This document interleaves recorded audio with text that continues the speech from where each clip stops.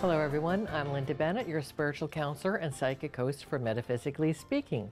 We're coming to you today with a whole bunch of questions I've been getting on the emails and all kinds of things you've been sending in, letters, phone calls, and this is going to be kind of a general information show. Now, for people who are new to Metaphysically Speaking, what's it all about? Well, Aristotle defined metaphysics as the unseen world.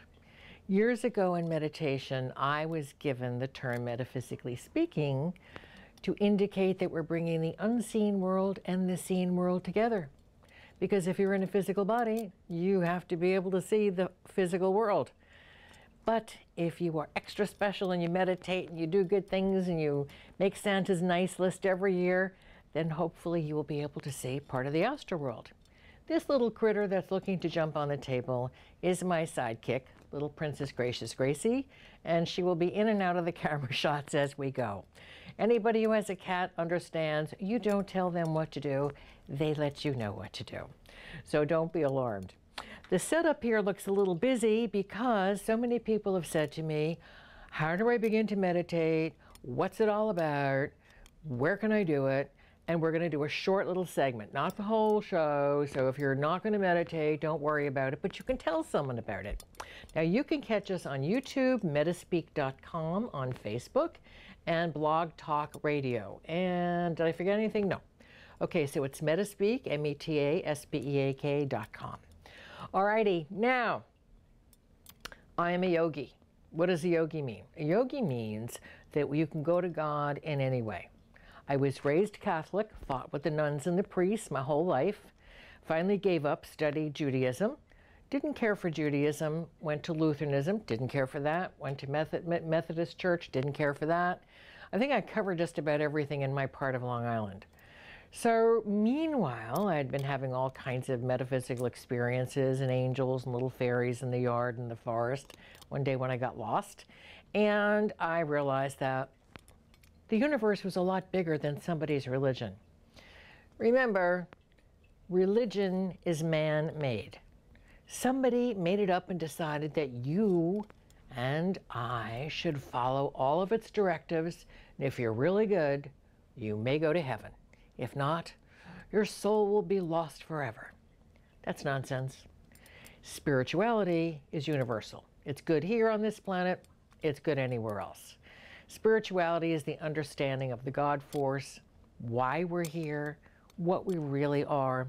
I love Oprah Winfrey and Deepak Chopra's expression that we are souls having a human experience. I was at my veterinarian's yesterday, and I was explaining to one of the girls who was taking care of a parrot who was a very emotional parrot, and they couldn't figure out why the parrot was so emotional. And if anybody knows anything about birds, you know that the birds pluck their feathers out when they're really stressed. Well, about a year ago, this bird looked like it was completely defeathered except for its head. So Toby has really brought this bird back.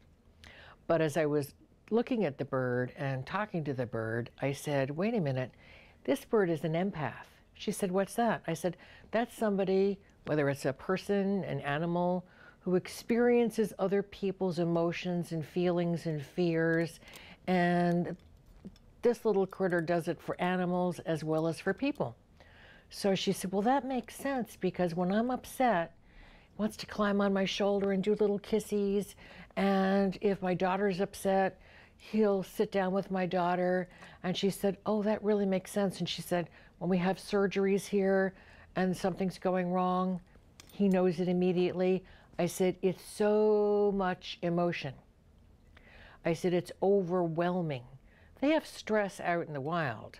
Am I going to get a berry on this bush? Am I going to be able to nest over here in this tree? But this is more than parrots are genetically programmed to deal with. So that's what's making him so nervous. As I'm telling her this, the bird is eyeing me. You know, they have their eyes on each side of their head and eyeing me and calming down and calming down. So I told her to do some chakra balancing, which I'll explain to you in a minute after I explain the altar, and to stroke the bird gently when she knows it's upset. All animals are empaths, Many people are empaths.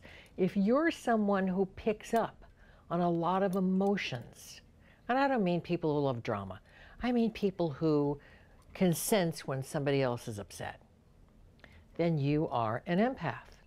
And you have to be careful to understand the difference between your upsetment and somebody else's upsetment. And so what do? You just ask God and the angels to send them a little light. You ask them to send them a blessing. And you send a little light to that person, visualize the person in a white beam. And very often, that'll calm this situation down. Now, when we talk about different topics here, I know that there are some people who might be offended. And if you are, listen anyway. You're going to learn something. You may agree, you may disagree, doesn't matter. Years ago, I lectured at St. Pete College, and it was a theology class, a theology and philosophy class. And there was one kid in there who was a Christian fundamentalist who was so enraged. He started pounding the table, pounding the desk. He was really upset. And I called him out on it. I said, "What are you so upset about?" He said, "Jesus Christ is our Lord and Savior, and that's all that matters." I said, "Oh, really?" Well, since Christianity is less than 2,000 years old because Jesus was really Jewish, and this is all man-made, what do you think happened to all the souls, the billions of souls that were on the planet before Jesus came along, and the billions of souls that don't happen to be Christian on the planet now? You think they're going to be sent to hell because they're not Christian? Didn't have an answer. So sometimes if you just listen to somebody else's point of view, you can learn an awful lot. And that's what we're here for. Now, off camera is my very shy executive producer, and you will hear her voice periodically. Her name is Shawnee, and she will be asking some questions, and she's gotten some information from the website. And if you just want to send a question, you send it to Metaspeak. I'm looking over here because I forget everything. Metaspeak.com on Facebook, and you type in your question and use your name, your first name. I don't need your second name, and I'd like your first name. Christian has been a wonderful contributor to a lot of our Metaphysically Speaking shows. And please keep sending in your questions, Christian. Have your friends do the same, because I know so many of you, even in the supermarket, a lady recognized me the other day. I had no makeup on. My hair was pulled back in a ponytail. I was humiliated. I had my sunglasses on, but still. And I said, "How did you recognize me?" She said, "Your voice. I can recognize your voice. We've been listening to you for years." So she said, "I have a question about what happens when you die." I said, "I have covered that 1,000 times." She says, "I know, but every time you explain it, I get something else out of it." So if we have time, I'm going to mark this on my list. Die. I will explain that to you. And no, you don't perish and go to hell, and you don't disappear. And there's no, what does somebody say on a TV show the other night? The drapes close down and you don't exist anymore. What would the point be? If an intelligent creator made this entire universe and is still making it and still making important changes, why would an intelligent creator that creates a pussycat, a puppy dog, a butterfly, beautiful flowers, a sunrise, a sunset, gravitational fields that keep the planets from bumping into each other, why would that creator create a soul just to perish? Live maybe 5 minutes, live 50 years, live 90 years. That makes no sense. One of the things you learn about with metaphysics is that the more you know, the more you understand, and the more sense everything makes. The universe isn't a crapshoot. It isn't just here to make Christians or Jews or Muslims happy. It's here for our growth. It's here for our continued improvement. It's here for our going back home to the God force, which is the different levels of existence. If you're listening to me in front of your television, you're in a physical body. And that means we have lessons here on this physical planet. There are lots of other physical planets. Once upon a time, they used to think, oh, maybe there were 100 solar systems. They know now that they can't even count the solar systems. And they have planets, which have people.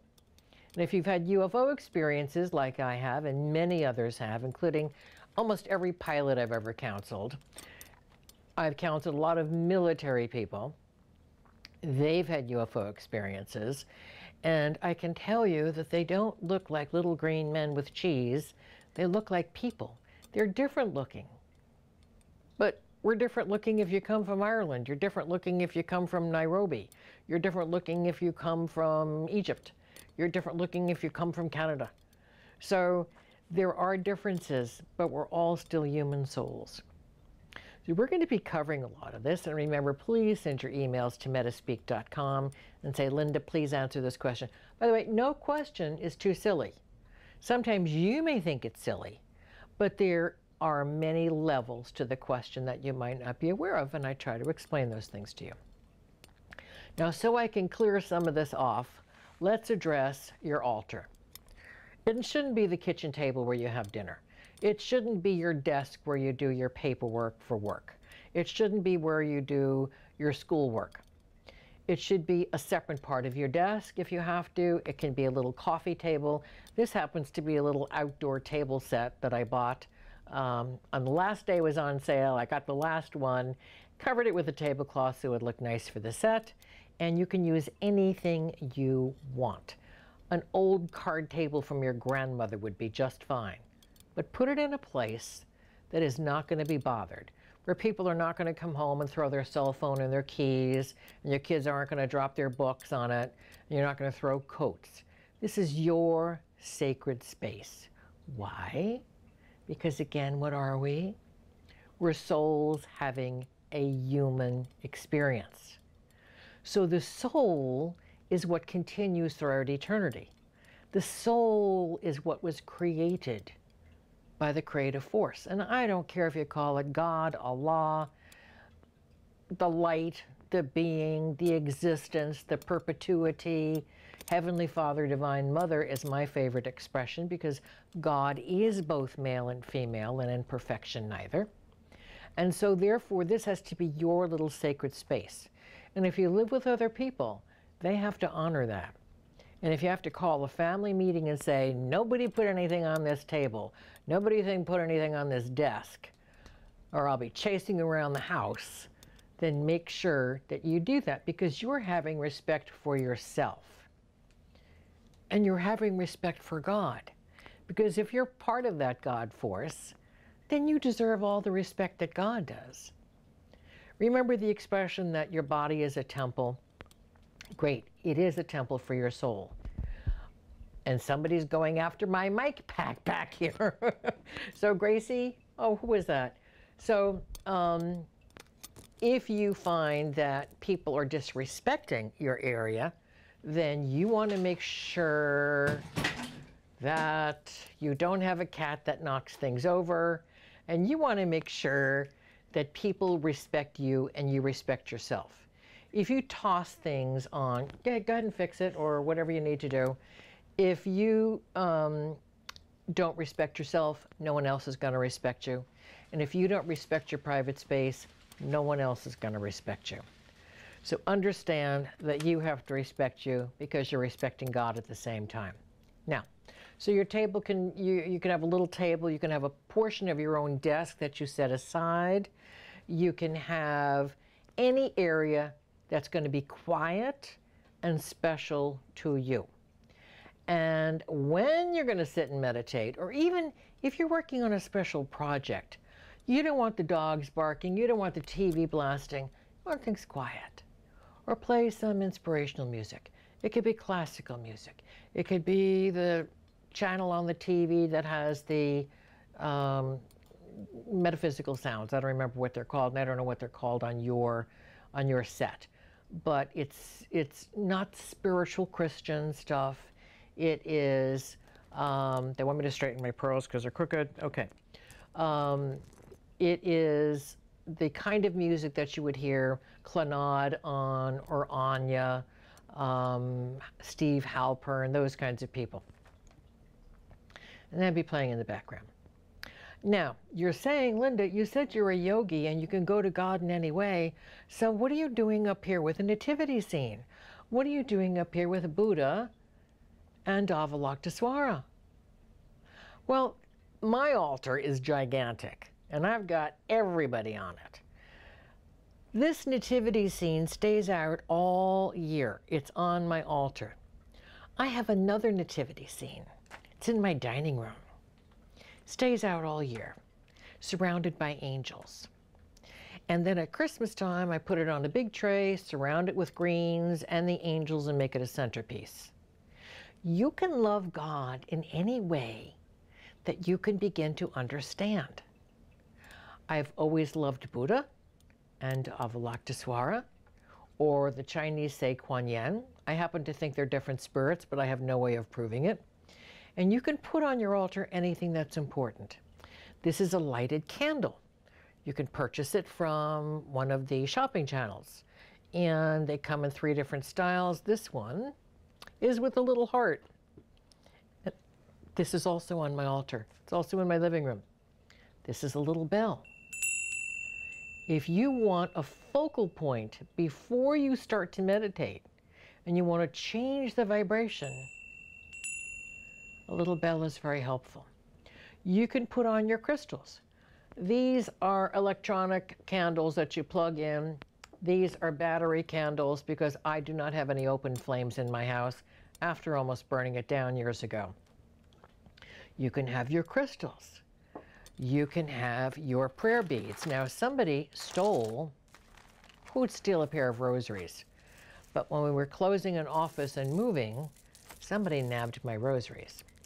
But I happen to have these, which is where rosaries, which are Christian, came from. And these are Buddhist prayer beads. I also have these, what do you call it? I can't pronounce it. Kuli, not cool. I can't remember what they're called. You know when it'll come to me? Just as finished, when we're finished taping, it'll come to me. They're Hawaiian. Hawaiian nuts, actually. And these are shells. These are also from Hawaii. I have a special energy. Now, you can count them out. If you're Christian and you love the Hail Mary and the Our Father, you can count them out on the beads. You can do Om Mani Padme Om. You can do anything you want. This is your relationship with God. Don't follow somebody else's rules and regulations, people. You're going to be in for a fall, because man-made ideas will always collapse. They come and go, but the universe perseveres. So, what is this? This is called, and for you science people and physics people, you will recognize this. You've already recognized this and saying, what is she doing with a dodecahedron? One of my students laboriously put these together for our meditation class. Now, when you hold it so that these 3 pieces are in front of you, you will notice that you're looking at a 6-pointed star. And I'm going to try to do this backwards and upside down. I can't. Okay. Here's the top, goes to the side, here's the bottom, and you'll see a 6-pointed star.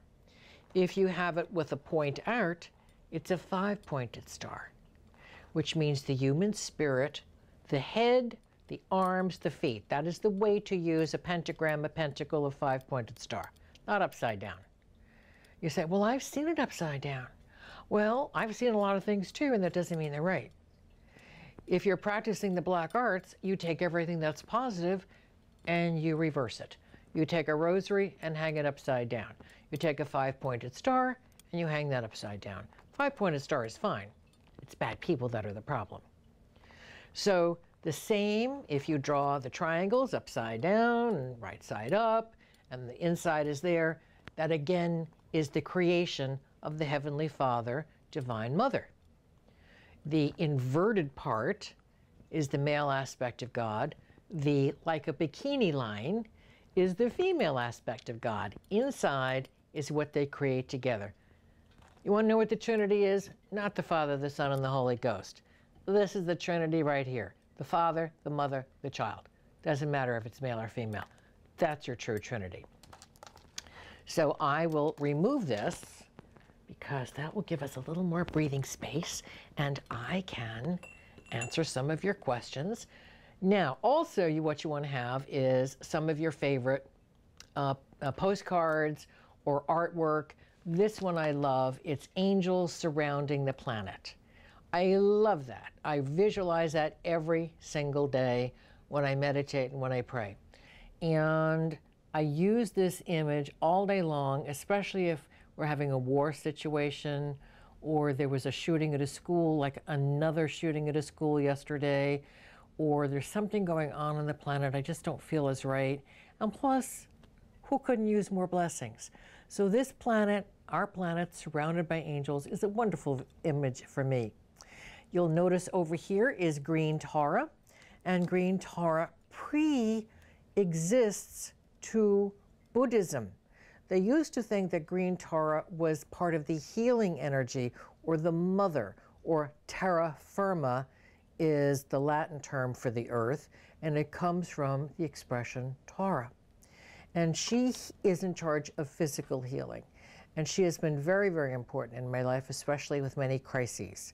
And there's also a white Tara, and she's in charge of compassion and gentleness and emotion.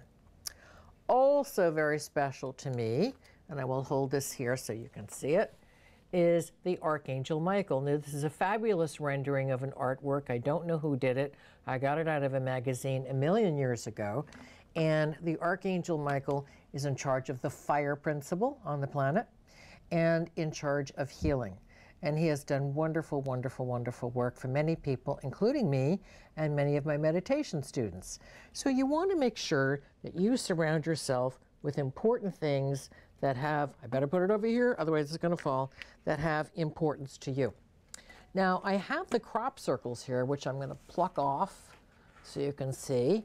This is from a website where you can find 1 million crop circles.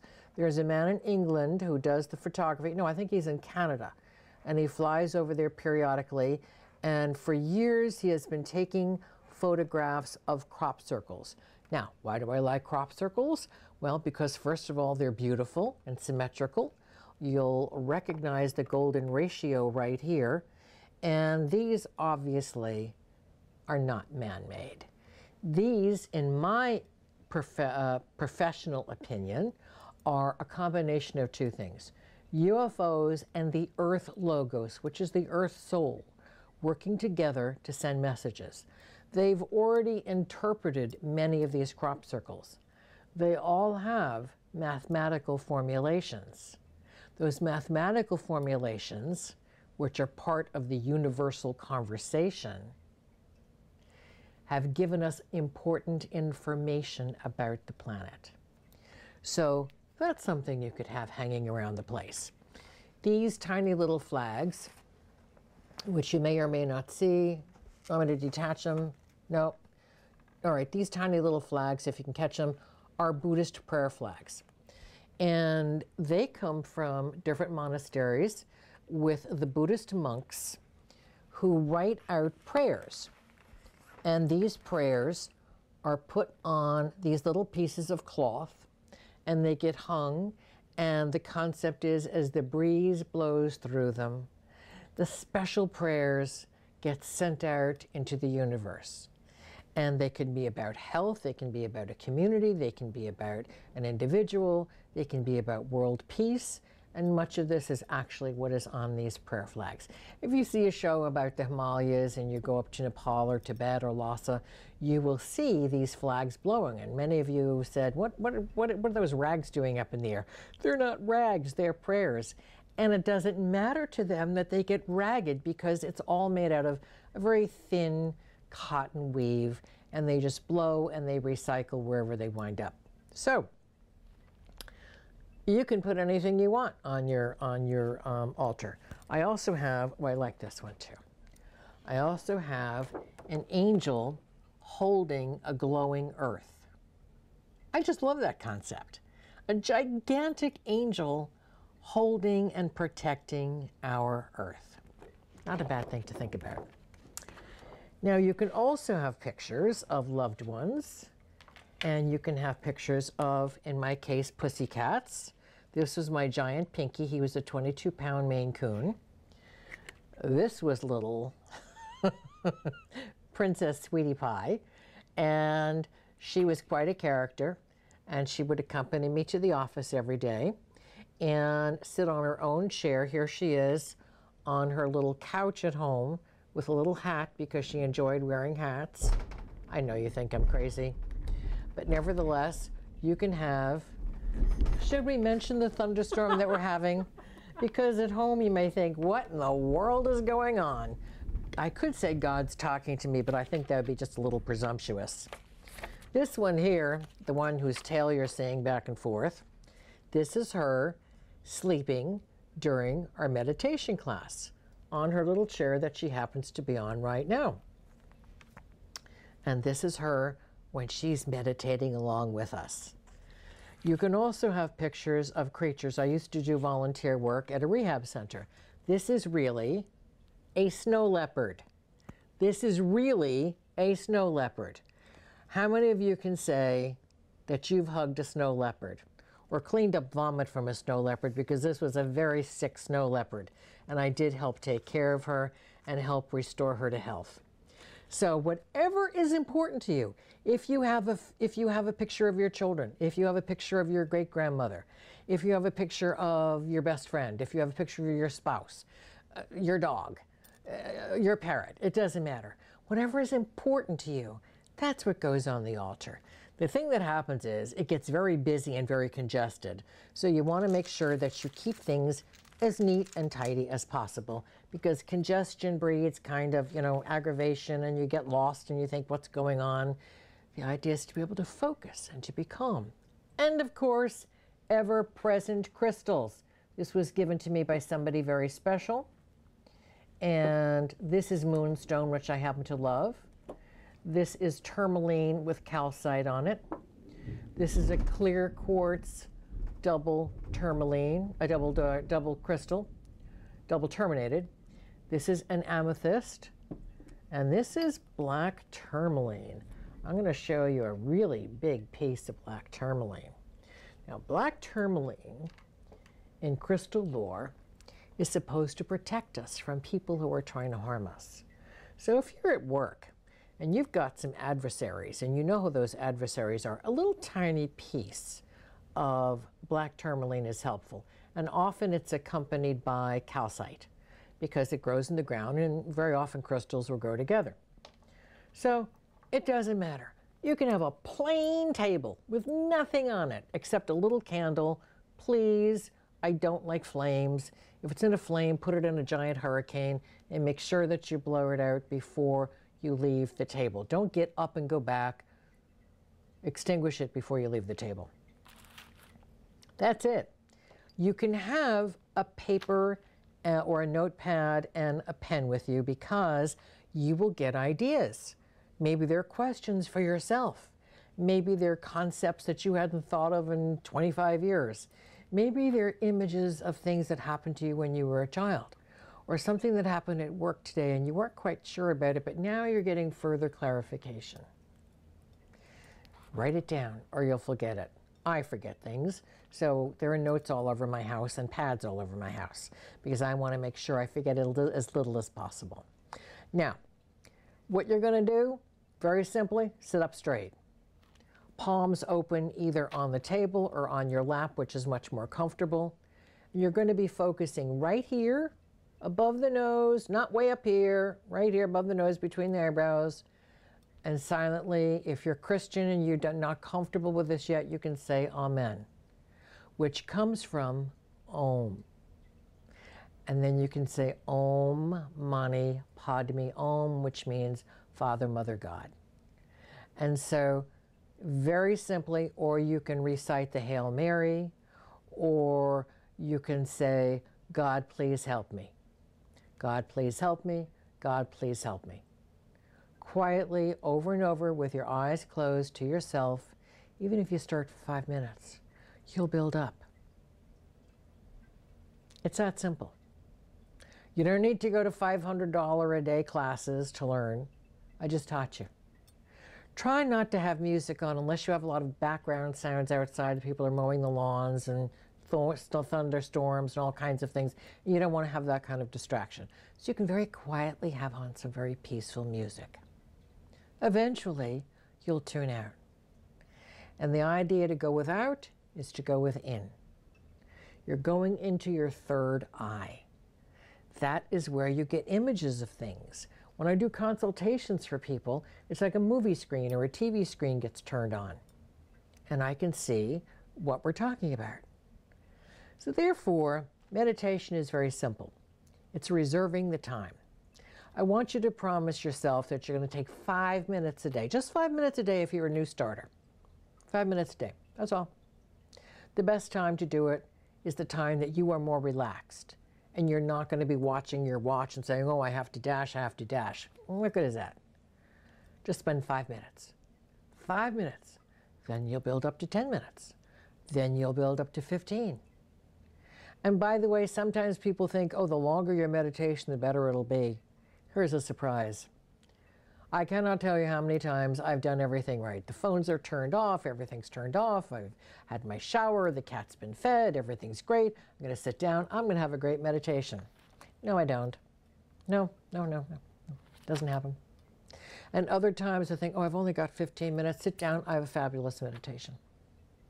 We don't make the rules. What did somebody say? We make plans and God laughs. So it's what your consciousness, your soul is ready for at any particular moment, and what your soul is capable of experiencing. So don't worry if it's 5 minutes or 15 minutes or 5 hours. It's whatever happens. And when you do your meditations, meditation's when God talks to you, prayer is when you talk to God. So please do me and everybody else a favor. Ask God and the angels to bless the planet. Ask God and the angels to transform the minds of cruel people into kindness. Ask for things to be better on the planet. As in heaven, so is earth. That's all. Okay, now let's go to some questions. Because I know that people have been sending me things and they're saying, well, you don't answer my question. And you can contact us at metaspeak.com on the blog. Blog Talk Radio, Facebook, YouTube, and Straighten My Pearls, which I took them off because they were a nuisance. So if you think, oh gosh, wasn't she wearing pearls before? The cat didn't get them, I took them off. Sometimes you just have to make things easy, and I believe as easy as possible. Okay, what's reincarnation? Here's the secret. Are you ready? Even the Catholic Church used to teach reincarnation. Yeah, it used to be part of the doctrine. You know when it stopped? When Constantine decided, along with the other men, because Jesus brought the male-female energy back to the planet, because that's what his mother and father were. They were priests and priestesses in the Temple of Jerusalem. If you're Catholic, you know that people who join the monastery or people who join the brotherhood or people who become nuns or priests take saints' names. So Mary or Marie or Martha were variations of the term mère, which in French is M-A-R-E, with a little, I think, accent aigu at the end, which means the ocean. And life came out of the ocean. So many women who were special spiritual aspirants took that name. Joseph, same thing. They didn't have the name Joseph back in Israel at that time. So we know that they were priests and priestesses. When I do my Christmas show again for you, I'll explain more. But Jesus' name was Yeshua. And so there was no Christianity. Christianity is not even mentioned in the Bible. When I say that to people, they go, oh, it must be there somewhere. I say, please do find it for me and point it out. Because I've read the Bible and I know it's not there. So reincarnation is the understanding or the principle that your soul gets split out from the God force. Why? Just to see what you're going to do with your free will. I've always said free will is God's curse against humanity. But if you say, God, I'm happy being with you, I don't have any questions, I don't want to go anywhere, bop, you're back home again, instantaneously. But if you're looking around, you're saying, ooh, what's that blue thing over there? What's that star doing? You have now created the need to find out. And so your soul will just, like a giant wad of chewing gum, Move a little bit over here so you can see what the blue thing is, or the light is, or whatever that is. And if you're totally convinced that you're satisfied, that this really isn't where you want to be home again, then boom, you're back home again. However, if you say, but what happens if I go over here? Well, now you stretch that little piece of gum further and further from the main giant wad of chewing gum in the universe, which is the God force and all the souls. And so you create the need to find that art. And you will be in the body that you need to find that art. That's reincarnation. It's the cycle of physical life, physical death, soul, and perpetuity.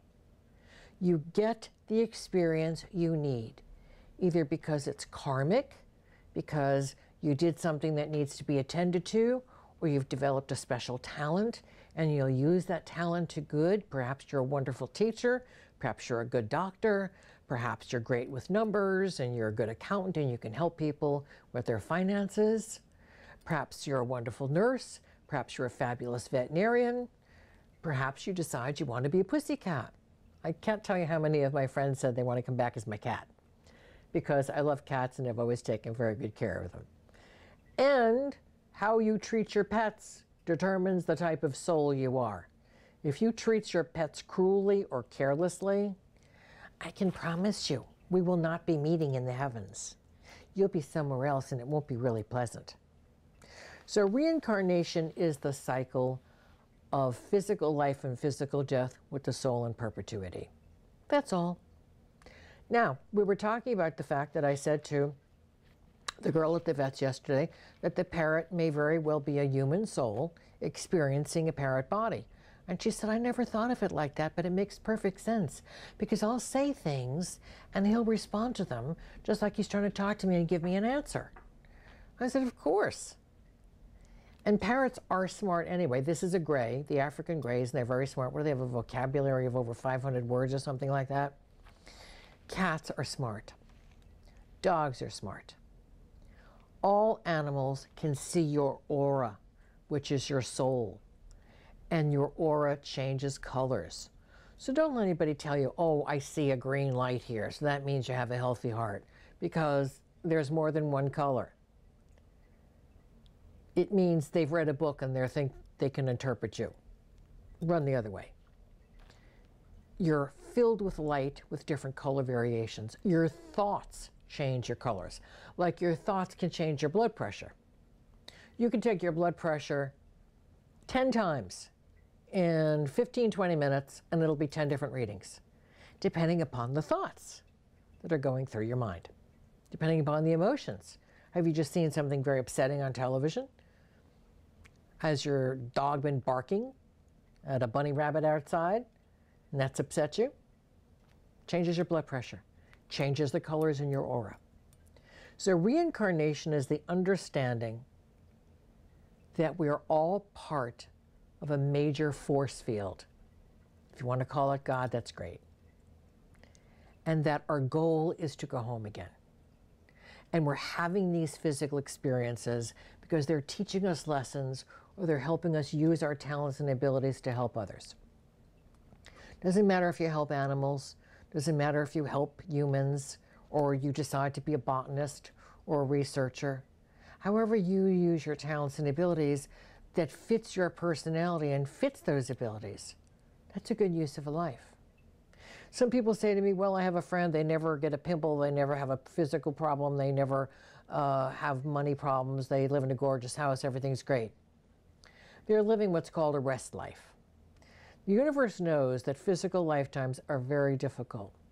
So every 7 lifetimes, you get a rest lifetime, where you're gorgeous and you're tall and you're healthy and you have a fabulous marriage and you have these fabulous children, you live in a fabulous neighborhood, fabulous house, everything's great. Enjoy it while it lasts, because in your next lifetime, you'll resume your problems. And the dying situation, there's no soul death. I personally have had about 12 or 13 physical near-death experiences. I've told a couple of doctors this, and they've looked at me cross-eyed, and I've told some others, and I had the privilege of telling my family physician when I was a little girl, when I was 14, about a death experience I just had in the hospital. And I looked at him and I knew he was dying, and he was, to me, a saint, Dr. David Schoenbraun. And when I died with the measles, he came to my house and he was crying at my bedside. And when I told him this, after I recovered, he said, "You were dead. You couldn't have seen this." I said, "I can tell you where the car was parked. You parked under the light in the front. And you had your pajamas on underneath your pants. And they were white and blue stripes." He said, "You were dead. You couldn't know this." I wasn't dead. Or I was dead, but I was still watching him because I was there in my physical body, or just hovering over the bed. As I was hovering over the bed when I knew his car was coming, and I watched for it, and there it was, and he was walking very sad, crying up the front step because he took all of his patients very seriously, and he was a wonderful man. And so when he knew he was dying, he asked me to explain my near-death experiences. And I had the privilege of being able to lighten the burden. He was raised Jewish. He didn't study the Kabbalah. The Kabbalah teaches reincarnation too. I have some disagreements with some of their interpretations of it, but they understand there's no such thing as death. Everything you think, everything you do, everything you say matters. It's either building a healthy foundation or it's building one that's going to come crashing down. Usually on others before it crashes on you. Harry Belafonte had a song years ago, "House built on a weak foundation will not stand." So if you build your life on a weak foundation, it's not going to work out for you. It's going to be very sad. And there are people who need you. You were born on this planet to improve your own life, as well as the lives of others. So there is no such thing as soul death. Now, when we're finished taping, I'm going to go change my clothes, and I'm still the same person. I'm just changing my outfits. So when you die physically, you've dropped that outfit. You've taken off the tuxedo, you've taken off the dress, you've taken off the jeans, and now you're free of all that, and you're going to take a body that's going to be appropriate for your next lifetime. Why would you take a body on a planet that doesn't have 6 arms? You'd wait till you got to a planet that had 6 arms. It doesn't make any sense. You take a body that's appropriate to you. And what about people who are born crippled? People who die early. Well, let's address the people who die early first. Sometimes a soul is just meant to experience life, taking a breath on the planet. And the parents think they failed, and they're giving themselves all kinds of heartaches. And many marriages break up when there's a miscarriage or the baby dies shortly after. They're blaming each other, they can't deal with the guilt. Well, it has nothing to do with them. They were just helping the soul come to the physical plane. It's the physical soul's karma. And it's their karma too to be able to have the opportunity to experience this life even just for 5 minutes. The soul decided it wasn't ready, or all it needed was 5 minutes, and that's all it took. So therefore, when you are thinking about, oh, I'm being punished because my child died, you're not being punished. Child's not being punished. Nobody's being punished. It was that experience. Why do some people live to be 100? That's the experience they need. They're not being rewarded. I don't ever want to reach 100. I want to live a healthy, vibrant, productive life. And so therefore, you're not being punished when you die early. If you're born with some type of deformity, or you have some type of accident where you lose a limb, that is because perhaps in your last lifetime you didn't take care of your health. You were careless. Maybe you drove a car carelessly, slammed into a tree and killed a whole family of other people. Well, you're going to have to pay for that. And you're going to have to experience the same kind of tragedy and sadness and loss of physical capabilities that the person did who you hurt in that last lifetime. Sometimes it happens in this lifetime. Sometimes people like Michael J. Fox and Christopher Reeves, who had terrible physical ailments, and Michael J. Fox is still with us, fortunately, he has Parkinson's, are born knowing they have that karma because they're going to be living with dignity, with a disease that is treatable, not curable. Christopher Reeves fell off a horse. Well, I used to horseback ride, and I'm going to tell you, you're riding an animal that's 1/4 of a ton. That thing falls on you, you're in trouble. So when you do certain things in life, like skydive, which is crazy to me, anybody who jumps out of a perfectly good plane needs their heads examined, in my opinion. It's also risking the body you've been given. So if you engage in dangerous behavior, you cannot be surprised when a bad thing happens. If you're engaging in normal behavior, walking to school, and a bus hits you, that is a karmic situation because perhaps you hit another child either earlier in this lifetime or in another lifetime. It's not get even. It's balancing the karma. The scales of justice. It's one of my favorite symbols. The scales of justice, balancing each side so that each side now is completely even and balanced and harmonious. That's what reincarnation, that's what life is all about. Balancing your own scales of justice. So if you have an early death, and like the question that I received is, why do babies die? Because they're individual souls, just like you're an individual soul, and I'm an individual soul, and my producer's an individual soul, and my camera producer's an individual soul. We all are individual souls on our own journey. And we meet up with people we've known from other lifetimes. Some are friends, some are enemies, some are neutrals. Because if you didn't have the neutrals, you'd be so busy running around with the friends and the enemies, it would be like one of those housewife shows where there's drama every second, and everybody's fighting with everybody else. I thought those shows were interesting to begin with. I don't watch them anymore. I don't need that kind of drama. I don't live with that kind of drama. But there are people who thrive on it. Bless their little black hearts. They're not happy people. I'm not singling out anybody on any particular show. I'm just saying you need people as spacers so that the people you get along with and the people you don't get along with aren't constantly congested together. You get an opportunity to experience both. I do not like the following expression. I've worked with many psychologists and 2 psychiatrists over the years where we refer people back and forth. Their expression is, if you don't like somebody, what you don't like about that person, you have in your own personality. Well, that's not true. I don't like drinkers. I don't drink. I don't care for people who do drugs. I don't do drugs, never have. I came from 2 alcoholics. I did not want to be like them. So I made sure that I wasn't. I don't smoke. In fact, I can't even be around smoke. I'm so highly sensitive to it, I can't breathe.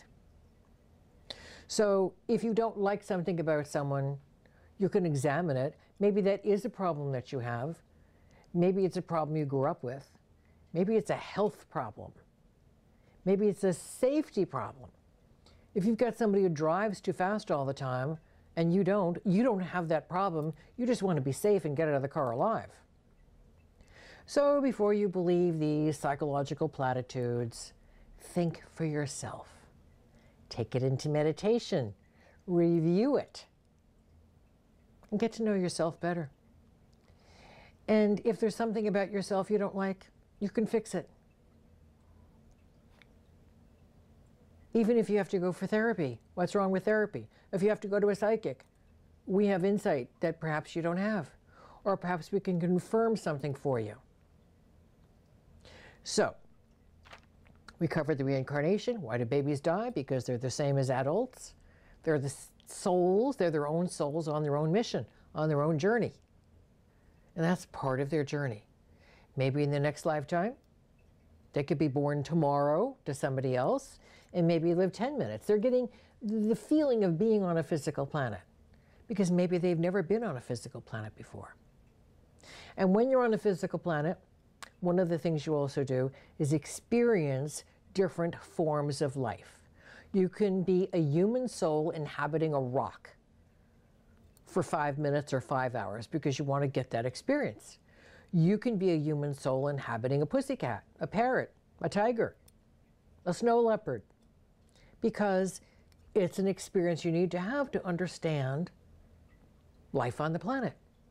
You can be in a giant sequoia for 5 years if you like it, and you learn about birds, and you learn about nature, and you learn about bugs and the part they play in the whole ecology. But you're still a human spirit. Like if you put on a tuxedo or a formal, it's still you. If you put on a pair of jeans or a bathing suit, it's still you. You're just in a different costume. So, here's another question people always have. Why don't I know my guardian angel, and what's my guardian angel's name?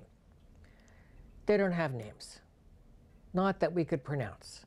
No one is called Mary or Susan or John. Trust me on this.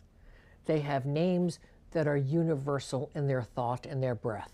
Sanskrit, which is the oldest language found on the planet, which is similar to the language that we spoke in Atlantis, although we were multilingual on Atlantis. And if you're saying, oh, where's Atlantis and how come we don't find it? Well, we have found parts of it off Cuba, off Bimini, off Ireland, in the Mediterranean, in the Atlantic Ocean, in the Pacific. So therefore, we spoke different languages, but Sanskrit is a language of breath, of vibration, of sound, of thought. Same with ancient Egyptian. Ancient Egyptian is not the language that is spoken today. It's not the language that was spoken in the last 3,000 years, because it's with breath and sound and thought. Because every sound either creates, which can be annoying, or it can create a bell. And it has a different meaning. It has a different color. It has a different vibration, which is how we used to do healing. So think about your environment. Think about what you bring to you. Think about the type of sounds and music you listen to. Are you listening to rap, which I personally do not like, or the ghetto music? What are they calling it? Street beat or something like that? I like classical. I like country western, except for the lying, dying, sighing, and crying stuff. I like just regular standards. I don't like stuff that's loud and cacophonous and irritating. And let me tell you, I was talking to a woman the other day, and I was talking about, I was going through my purse, and I pulled out earplugs. She said, what are those for? I said, when I go to the movies, I have to wear earplugs. She said, you do? Why? I said, because I'll go deaf. You don't wear earplugs? She said, no. Talk about someone who's been to too many concerts. Your hearing is very delicate. Protect it. So even background sound that maybe your neighbor is playing can be really irritating. And you can be out there gardening and be hearing this irritating music in the background and find you're feeling lousy, or you're feeling nauseous, or you're not too happy. That's because you're hearing these sounds, and they play an important part in your personal well-being. So to surround yourself with loveliness, you don't have to have a lot of money. Get plants. You can see I've got a garden here. It all started out with one plant with 3 half-dead leaves. And I have generated these plants into millions and given them away. You can buy the little plants for 99 cents at the supermarket. Surround yourself with loveliness. Understand that you're not being punished when you die. That's my cat. You're not being punished when you die. It's your opportunity to get a rest. And it's a baby's opportunity to experience the planet maybe for the first time, and you're providing that opportunity. It's not anything awful when you cross over. It's welcoming and loving and kind and caring. Unless you've been a cruel person, you're going to have a very different experience. Now, I don't know if I can get to, the guardian angels, but let me cover that for 1 second. They don't have names, but every soul, when it's split out from the God force, is assigned a guardian angel. Is the guardian angel better than the healing angels? Are the healing angels better than the angels that watch out for animals? Are the angels that watch out for planets better? No. There is no jealousy. There's no I'm better than you are in the astral world and in the universe. It's just their job. They get assigned to your soul throughout eternity until you finally go back home to the God force. You may have more than one, and you may get assigned special angels for special projects. Doctors, for instance, who are performing surgery have told me that they have felt presences surrounding them, and they felt light and happy and joyous and guiding and firm and comforting, and that they knew they were doing the right thing. I said, well, those are the angels of healing. Those are the angels that have been assigned to you for this particular patient. So you will not know your guardian angel's name. They don't want you to know the name. They don't care if you call them boobily-boo. It doesn't matter to them. Just as long as you respect that guardian angel and you know that the guardian angel is there to protect you. Now, wouldn't it be great if we all listened to what our guardian angel said? Because sometimes they try desperately to warn us and we don't listen. That's part of being a human. It's part of being silly, and it's part of thinking that this is the physical body, because it's the physical body, but once it goes, it goes. But the soul continues. So, we've answered a bunch of questions. How much more time do we have? We've got 3 more minutes. Oh, goody. You will be able to find us on Facebook, and you type in metaspeak.com, metaspeak.com, and you will find us on Facebook. You will find us on YouTube. You can find us on Blog Talk Radio. And you will find this show in Sarasota, Florida, on television. And you can also type in Linda Bennett, that is my cat, whacking the tablecloth, wanting attention. And you can also type in Metaphysically Speaking. I am Linda Bennett. And this is a concept I brought to television and radio many, many years ago. It is trademarked, by the way. And it is something that is very important to me, because being able to share truth and light is very important to me. That's my cat knocking over the poster. So having pussycat, oh, by the way, when you meditate, don't try to keep the dog or the cat out, because they want to be with your good energy. They'll curl up on your feet. She sleeps right behind me on my chair and puts her little head on my shoulder and goes right to sleep as I'm meditating. Why wouldn't a cat or a dog want good energy? Why wouldn't you want good energy? This may, by the way, change some of the people you hang out with. Not bad. If they're not people you'd want to be on a desert island with, studying important things, if she knocks anything down, I'm going to be really cranky. If that's not a person you'd want to be on a desert island with for 10 years, then maybe that's not a good friend to have. Think about that. Desert island, roughing it, catching crabs to eat, watching those giant spiders that are on coconut trees. You want to have the very best environment you can possibly have. And so you want to surround yourself with people who are just as interested in you and kindness and goodness as you are in them and other forms of life. And if you just remember to open up your hearts and minds to God's universal truth, you will know that God and the angels are always with you. Linda Bennett, Metaphysically Speaking.